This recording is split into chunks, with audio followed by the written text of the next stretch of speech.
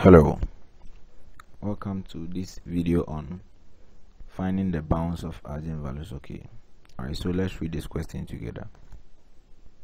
Okay, so find the bounds on eigenvalues of the matrix A. Okay, so these are matrix A. Okay, these are matrix. Okay, alright, so we are supposed to find the bounds on this matrix. Okay, using one Gerschgorin theorem, Brauer's theorem, and both. Okay, so how do we go about it? Okay, so alright, let's start. So with the first one, the Gerschgorin theorem. Okay, Gerschgorin theorem. So with the Gerschgorin theorem, he's saying that, alright, so we are supposed to, let's go and check, use Gerschgorin theorem. Okay, alright, so with the Gerschgorin theorem, he's saying that the eigenvalues, okay, the bounds of the eigenvalues is in such a way that for all the eigenvalues, okay, the absolute of them, okay, let me write it down this matrix. Okay, the absolute of them, okay, is always less than or equal to the maximum sum of the absolute of all the entries along the rows. Okay, now this is what I mean. Let me erase this and write it well for you to understand. Okay, alright, so with the Gerschgorin, first you look at row 1. Okay, then you find all the sum of the maximum, the sum of the elements there. Okay, so row 1, this is what we do. Find summation of absolute of R1, meaning all the elements in the row 1 and the absolute, the sum of the absolute words, absolute of 1 plus absolute of 1 plus absolute of -1. Okay, and this will give me what? 3. So the first sum is what? 3. Then you go to row 2. Okay, you get summation of row 2, but here we are dealing with what? The absolute, so it should be equal to absolute of 3 plus absolute of 2 plus absolute of what? 4, and this will give me what? 3 plus 2, which is 5, plus 4, which is what? 9. Okay, and row 3, okay, summation of the absolute of row 3. What this summation means is just the elements in row 3. Okay, and this is equal to absolute of -1 plus absolute of 4 plus absolute of 2, and this should give me what? 1 plus 4, which is 5, plus 2, which is 7. So Gerschgorin is saying that for the rows you pick the largest sum, and the largest sum is what? The 9. Okay, so the first thing is that the bounds of the eigenvalues along rows is such that absolute of the eigenvalues is always less than or equal to the largest sum along rows, and that is 9. Okay, so we go and check and do the same for the columns. Okay, alright, so let's go to the columns. With the columns we do the same thing. Okay, we do the same thing, and this time this is how you go. So column 1, okay, C1 implies that summation of what? Absolute of C1. Okay, and this will be equal to absolute of 1 plus absolute of what? 3 plus absolute of -1, and that will give us what? 1 plus 3, which is 4, plus 1, that is 5. Now with C2, I don't have to write the rest. I know you'll be able to do that. C2, and that will be what? 1 plus 2, okay, which is 3, plus 4, which is 7. Then C3, okay, summation of absolute of C3, and that will be 1 plus absolute of -1 is 1, so 1 plus 4, which is 5, plus 2, which is what? 7. So the absolute sum, or the largest sum along the column, is what? Also giving us what? that is also less than or equal to 7. That's the largest sum along the column. Okay, so with this two conditions, okay, Gerschgorin is saying that the bounds of the eigenvalues is then given by, okay, the bounds of the eigenvalues is then given by the intersection of these two. Okay, let me write it first before you can see the intersection. Alright, where the absolute of this less than or equal to 9, this implies that from inequalities this is the same as negative 9 less than or equal to lambda less than or equal to 9. Okay, so in other words, you are dealing with the closed interval, okay, negative 9 comma 9. So it means lambda is inside this, okay, meaning, let me write it well for you. So you can see lambda belongs to this, okay. You can see the lambda actually belongs to this for the first one. Now with the second one, absolute of lambda less than or equal to 7 implies that we have negative 7 less than or equal to lambda less than or equal to 7. Okay, this means that lambda also belongs to what? The closed interval negative 7 comma 7. Now the intersection of these two, okay, if you find the intersection of these two, okay, let me write it well for you to see it clearly. Okay, so like I said, I'm coming to write everything in terms of intervals so that you understand quickly. Okay, so when I come here, this is the same as what? Negative 9 comma 9, and you are saying lambda belongs to that. Sorry, lambda belongs to this. Here lambda belongs to it, negative 7 comma 7. Okay, so now with this, the intersection of these two, you could see that this is actually this one. Okay, the second part is actually inside the first part, so it means the bounds on eigenvalues, okay, from Gerschgorin is actually this negative 9, okay, negative 9, okay, comma 9, intersection negative 7 comma 7, and this will give me what? Negative 7 comma 7, and this negative 7 comma 7 is as a result of this one. Okay, so the bounds on this eigenvalue of this matrix by Gerschgorin is actually equal to less than or equal to 7. Okay, so this is the bounds for this matrix by Gerschgorin. Okay, I hope you understood it. So it's very simple like that. Let's go to the one with the Brauer's. Okay, so with Brauer's method, okay, Brauer's method, he is saying that if I pick the diagonal elements, okay, and I subtract them from the eigenvalues, okay, then the sum of the remaining elements along the rows, okay, that magnitude of the difference, let me write it so that you understand. Okay, so this is what it means. First row along row 1, okay, so I go to row 1, then through row 1, this is what Brauer is saying.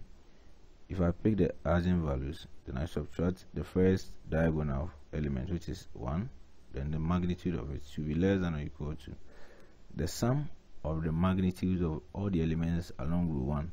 So I come to this element 1 and negative 1. I sum them by finding the magnitude of it. So magnitude of 1 is 1 plus magnitude of negative 1, which is also 1. And so it's like absolute of 1 plus absolute of negative 1, and that will give me what? 2. This is the first bound for Brauer's in row 1. Then you go to row 2, okay, then lambda minus 2. We are dealing with the diagonal elements, okay, so less than or equal to, now the remaining elements are 3 and 4, okay, so the sum of these two, the absolute of them will give me what? 7. I'll come to row 3. Now this thing is what? Lambda minus what? 2 again, and this is less than or equal to what? The absolute of this plus absolute of that. Sorry, absolute of this rather. Okay, so that will be what? 5. That is for rows. Okay, but let's look at this clearly. Okay, there are some of the elements here which are, or some of these bounds, okay, some of them are found inside others. Okay, so what you do is that after finding for the rows, okay, then you find the union of all the rows. Okay, now this implies that this, if I want to write the inequality of this is the same as -2 less than or equal to lambda minus 1 less than or equal to 2. Okay, this is how you write it. I erase and write the proper one, but I just want to show you how to do it. Okay, so -7 less than or equal to lambda minus 2 less than or equal to 7. So obviously I know you can write this. It's -5 less than or equal to lambda minus 2 less than or equal to 5. Okay, so now with the proper notation, let's write them. Okay, I hope you can see if I have -2 less than or equal to lambda minus 1 less than or equal to 2, and I can add both sides 1 1, so that the middle part where I'm having lambda minus 1 will go, and I'll get lambda. Okay, so this is what I mean. This part is supposed to go, then I add 1 to both sides. Okay, I hope you get it. So I'm coming to write it clearly. So with this we get -2 plus 1, which was -1 less than or equal to lambda less than or equal to what? 3, because it becomes 2 plus 1. Now this one, -7 then plus 2, so we can -5, okay, less than or equal to lambda, then 7 plus 2 less than or equal to 9. Okay, I have this one, -5 plus 2, and that will be what? -3 less than or equal to lambda less than or equal to what? How do you get 2 plus 5 is what? 7. So we find the union of all these. Okay, the union of all these. So it's like the first interval is what? This -1 3, then union the second interval -5 comma 9. Okay, then union -3 comma 7. Okay, if you see that clearly, -1 comma 3 is inside any of these. It's actually obviously inside all of these. Now if I find the union of all of these, I'll get something like what? -5 comma 9, because it's the largest interval you can get. Okay, so this is the correct for the rows. So this is the solution for only the rows, so you keep this. Okay, and this -5 comma 9 is actually from where? This part. Okay, row 2, so don't forget it. Okay, so along the rows, this is what we are having for the rows. Okay, so let's erase quickly and write for the rows the final answer, that is the union for all the rows. Okay,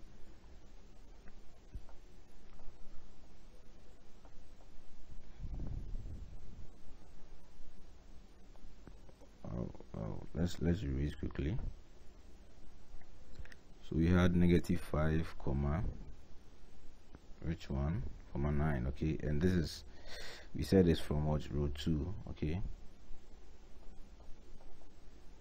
all right, so we had the along rows.